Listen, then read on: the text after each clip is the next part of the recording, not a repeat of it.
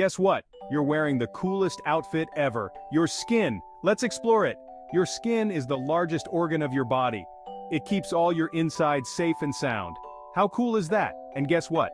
Your skin has 3 layers. The top one is called the epidermis. It's like a shield. The middle layer is the dermis. That's where your hair grows. And the bottom layer is the subcutaneous fat. It keeps you warm and cushy. Ever had a boo-boo? Your skin is a superhero at healing. It can fix cuts and scrapes all by itself. And did you know your skin can change color? When you're in the sun, it gets darker to protect you.